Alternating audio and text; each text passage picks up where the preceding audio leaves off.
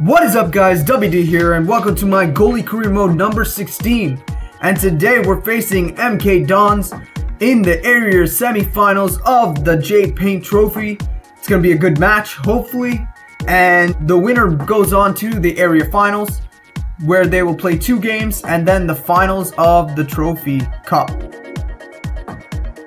And we were off to a good start, beautiful pass in the 7th minute, but a lackluster shot and an easy save for the keeper. And on to the 18th minute, O'Shea with the shot, I managed to save it and my defense clears it. And again O'Shea with the shot, but I managed to save it. Blow this time putting it on my bottom left hand corner, but I saved it. Off a corner kick, Levington with the header, but I grab it and get rid of it.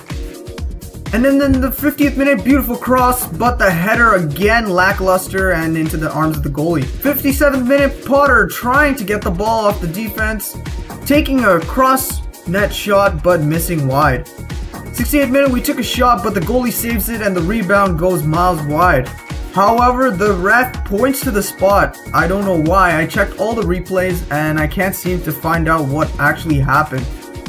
Chambers steps up to the plate. We're the penalty kings, you know that. We're gonna score this easy. Easy, man. Easy. What? How? How do you miss that much? Oh my goodness. So the score stayed 0-0. And then the 86th minute, MK Dons with the strike but just missing wide. And we're on to extra time as the game tied 0-0. And in 99th minute, Chadwick with a free open shot and he misses wide.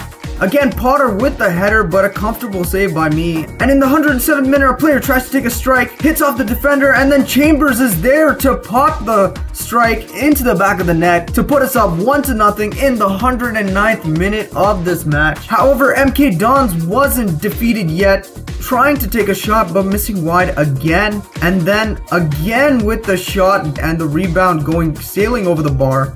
We end up winning 1-0 in extra time. And we're going on to the area finals. In the area finals, we're versing Morecambe FC. We played them a couple episodes ago, tied with them 1-1, and hopefully this time we can win. We have to face them twice, and the winner on aggregate moves on to the actual final.